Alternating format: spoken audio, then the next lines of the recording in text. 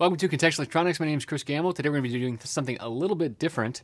I am actually going to be doing an unboxing video, which I've never done before, so we'll see how that goes. This is thanks to my friend Matt Liberty, who is a former guest of the Amp Hour, and he also makes the Joulescope, which is a measurement device for low current. This is for low current measurement, basically high dynamic range if you're trying to measure something really low power, and then you're trying to also measure when it's transmitting, for instance. So I'm actually going to be using this on the ABC board. Matt was kind enough to send me a beta unit, which I had tried out and tested and I enjoyed it, and I broke it, and nothing on the Joulescope side. And he was nice enough to send me another one. I was like, well, now that I have this brand new box, I should try and unbox it. So here's what we're going to be looking at here. It's a little bit shiny right now because it does show up with plastic on it, but then we'll take that off and see what's inside this package. It's a really cool package. It's a nice case. I'm not sure if you can see it's got the logo on here. I guess I can just actually do the honors here. So it also has your serial number on it, based on stock and stuff like that. And so yeah, it's got this nice embossing on the front here, and let's see what's actually inside up here. So apologies if this is a non-standard teardown. I think this actually might be a little bit different because I actually didn't order any of the accessories here. So what you'll see is if you go back to the website here, these come with a bunch of different accessories. And so there's a USB front panel, binding post, and BNC. I actually have this USB and the binding post upstairs, and then there's a bunch of cables as well. And so if we look at the cable here, the cable is actually a USB-A style cable.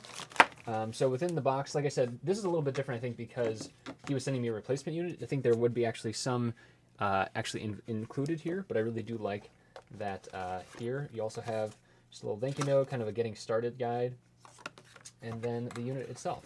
And so this does come with the in and out, the banana plug unit. Basically 4 easy screws, and you can take that off. Actually, I'll do that right now, just because it's interesting to see inside. So internally, it's just, and this also works. I did not realize this is a star key here, but this is I had used a hex key on this. I found a hex key that actually worked on this. I didn't realize that it had the star key. And so yeah, internally, basically, it's just a simple plug board, and so you can actually make your own plug boards as well. And so I think there's actually already been some community contributed plug boards that have been on here. Like I said, if you look here, these are the ones that are for sale, but you can go and create your own, and you'll see why in a second here. So if we look at just getting the final one out of here. So it actually plugs right in to just a 6-pin header, I believe. Sorry, 5-pin header. 1, 2, 3, 4, 5.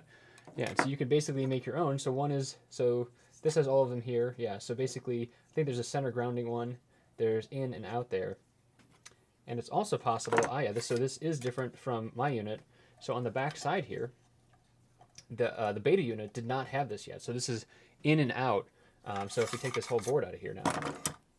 So the in and out is basically a way to trigger measurements. And so if you go and listen to that episode of the Amp Hour, Matt actually talks about that, because that's actually really cool. Looking at how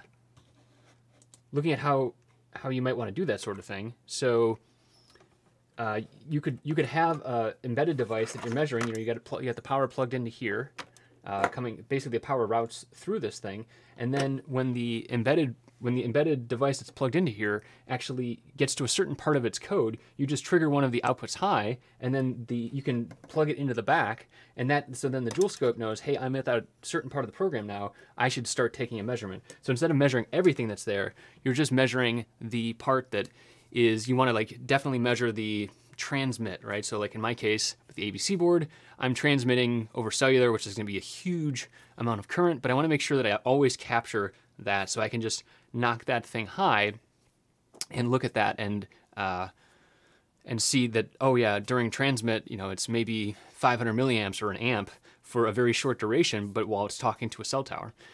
Similarly, there's that ABC board also has Bluetooth, so I'd also want to see when it's in Bluetooth mode or when it's in sleep mode as well. I might want to trigger something high or low in order to do that. You can also, I think, trigger back in the other direction. There is in and out on this thing.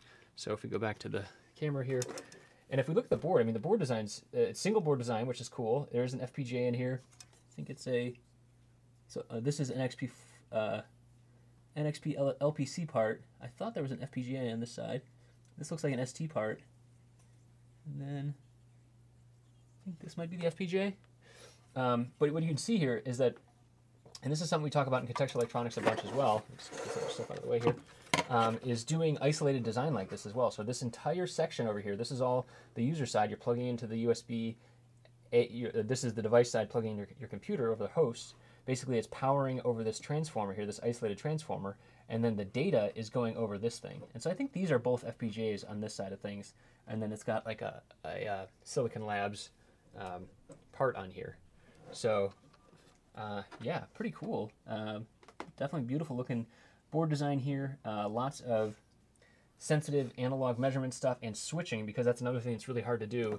And Matt talks about that when he's on the amp hour as well, is that switching in a fast way between, when you're measuring 100 milliamps is a lot different when you're trying to measure a microamp. And so you need to make sure you have the right sensor resistor switched in there. And you need to make sure you switch that really quickly. So the case is nice and simple here, right? Single case design, extruded aluminum. On the back side, it's just another, looks like a PCB panel here. And so nice and easy to access. I really do like this addition here from the beta unit. I think that's going to be really useful. And then the front panel stuff, I actually really like the, so this one's cool too. It works right in with your, sorry, my microphone's out of the way a little bit. This works really well with your test setup, right? If you have banana plugs already there. But if you look at I actually really like this one because it's the USB front panel is basically already how your device is probably operating. So if you're testing a charging state, I think that can be really useful.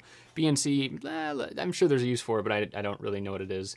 Binding post would be as well. So if you're maybe doing something that just has loose wires instead of banana plugs, you could do that. So you can just basically screw these out. And so when you screw them out, then you can just kind of wrap the wire around there and plug it back in.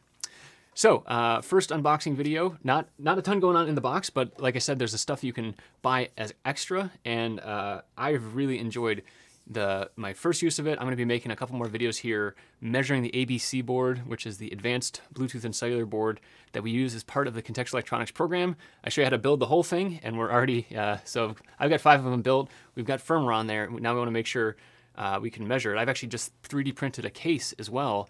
And so I've got a case and a battery, and I've got this thing all put together now. And I want to know, could I hand that to someone and say, hey, this thing is going to last on this battery with a single charge, without a solar panel or anything, even though it can use solar panels, it's going to last for 8 weeks without a solar charge. That would be a really cool thing. And that's kind of the hope of the ABC board, is that we have these really low power states. We wake up once an hour, transmit over cellular, maybe once every 6 hours. Really all variable here. We'll be doing some power budgeting stuff as well. And so that's what we're going to be doing, hopefully, in upcoming videos here. So if you have any questions, you can always ask down in the YouTube comments down below. There's also a forum post that we always have associated with all these videos. You can do that over there as well. That's all for now. Thanks for watching.